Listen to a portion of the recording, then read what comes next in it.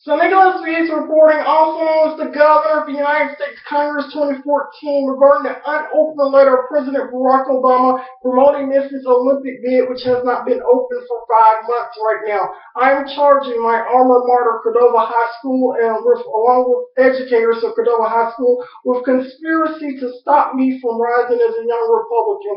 I'm charging this high school and educators with a conspiracy involving my stepfather, who my mother is going through a legal divorce with.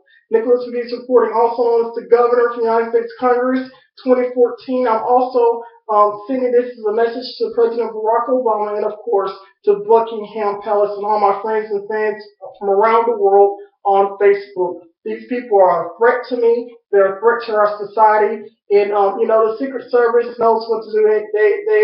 They look into, who's a threat to the president, and I'm just making all officials aware that these people are a political threat to me, my family, and of course to the White House. Nicholas Pegues reporting with an unopened letter of President Barack Obama charging Cordova High School with conspiracy to stop me as a young Republican. CNN icon of Memphis. Also known as the Governor for Tennessee Governor. Get out of the great state of Tennessee. Nicholas Pegues reporting.